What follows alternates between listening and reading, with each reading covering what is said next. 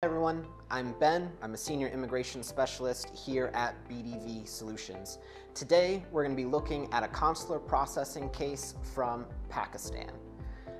The EB3 process begins, as many of you may already know, with the filing of the LC. LC stands for Labor Certification, and this is the application that your sponsoring employer sends to the Department of Labor to show that they've taken all of the appropriate steps in order to sponsor your visa. This person's LC was filed in 2019 and then received an audit. Audit can sound a little bit daunting at first, but audits with the Department of Labor are issued at random. About 1 in 3 LCs are chosen for audit. It's very routine, and your employer will already have most of the materials ready to respond to that audit as soon as it is issued. After the audit, the LC for this individual was approved in February of 2020. And after the LC is approved, you move on to filing the I-140.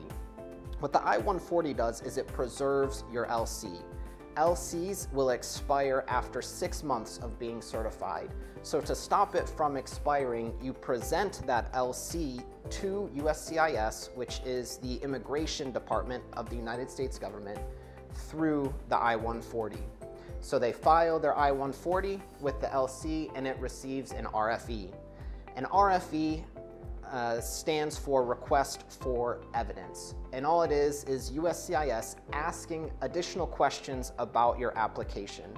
It's very similar to receiving an audit, and our attorneys that are assisting in your green card process will be prepared and ready to respond to that RFE if you get one.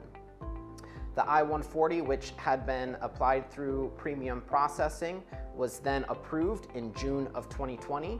And when you're consular processing, you then move on to filing the DS-260. The DS-260 is your actual application for a green card. This person's DS-260 was filed December of 2020, and they had their interview a full year later in December of 2021.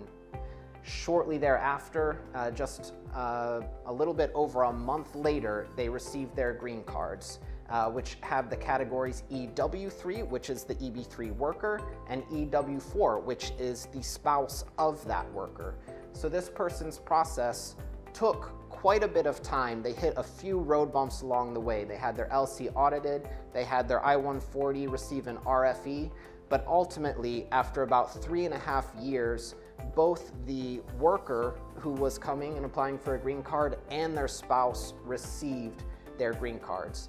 This is a great example that even though the process goes a long time and has bumps along the way, that BDV is committed to fighting for your green card case and making sure that you ultimately reach the success that you're seeking in your green card process.